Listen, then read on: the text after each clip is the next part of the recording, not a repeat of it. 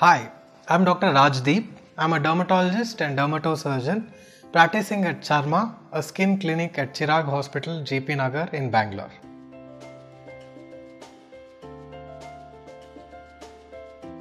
The question arises that when you have a damaged muscle or a scar in your skin, is there any treatment that can cure it?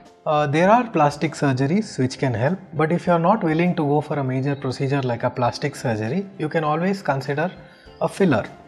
A filler pushes out the hollow or the gaps in the damaged muscle or the scar and gives it a normal, complete, smooth appearance outwardly. But fillers are temporary. Temporary fillers are the ones that do not cause reactions. Permanent fillers are usually associated in the long run with some sort of reaction. But since temporary fillers are very safe, it can be done on a repeated basis. However, if you prefer a permanent cure, plastic surgery is the best option for these kind of problems.